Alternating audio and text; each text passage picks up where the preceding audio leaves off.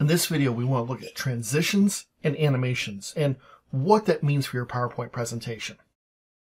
Now, a lot of times people get them a little bit confused. They think that transitions and animations are basically the same thing, and they're very similar, but they serve two completely different purposes. Let's first talk about transitions. Now, both transitions and animations are going to be found on my ribbon bar. We're going to go to transitions first, so I'm going to pick transitions. And then you'll see I have a variety of transitions that are here. Additionally, I can scroll down and find more, or I can click the little drop-down arrow and see all of them right now. There are three major types if I do the drop-down, as you can see. Subtle, then an exciting, and finally dynamic content. So let's take a look at what these do. If I start off with my presentation, I put a transition. That means it's going to start from a blank slide and bring something in. For example, like that flip. I might have a rotation, and you can kind of see some different things here. I'm going to go ahead and pick none because most people aren't going to see that. A lot of times when you start a presentation, this slide is already up. So I'm going to come to my second slide. A lot of times you want something that's kind of subtle, I find. If it's too big and flashy, a lot of times people go, oh, what a cool transition, instead of thinking and listening to you give your presentation. So maybe something simple like a basic fade.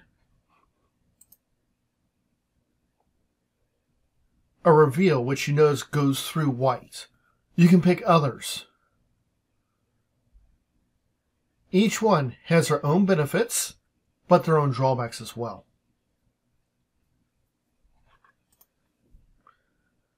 While some of these are really cool, if I had 30 or 40 of these, it might get a little bit boring and tiresome after a while. So even though a lot of these look really cool, I personally prefer to stay simple and just do something like a fade with my transitions. Now my animations are completely different. My animation is after my slide is up, how do I want to bring in the individual pieces? So I'm going to select my box I'm going to animate. And I could do a simple thing like appear. If I want to preview this, I can use the preview button on the far left-hand side. And notice they occur just real quickly appearing. I could choose to fade. This one fades one in each individually. Now, with the preview that it showed you, or if I click the preview button, they occur immediately. But if I look on the far right-hand side, you'll notice that they are based upon actually a click event. So I would have to click, and I have like little mini slides essentially, each one appearing one at a time. Now, once again, there's lots of different effects that I can use.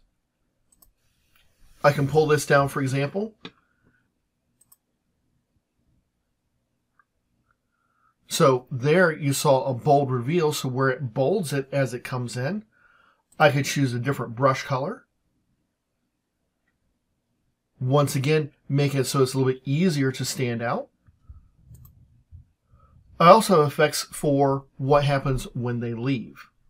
So, do I want to wipe, fade out, etc.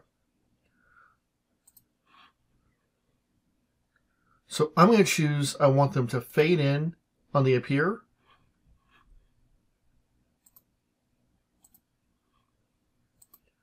You know, it's going to start with on click. If I look at my far right hand side where I saw the on click originally, notice I have some other information, such as, do I want to have a delay in it? How long is it going to take?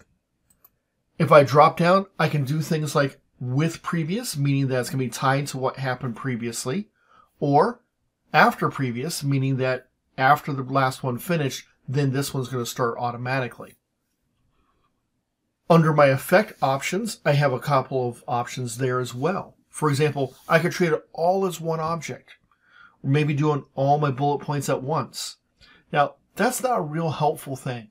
Personally, I like to do it by paragraph, or in this case, by bullet point. And that way, I can talk to each bullet point individually, moving on at a nice pace, and then move to my next slide.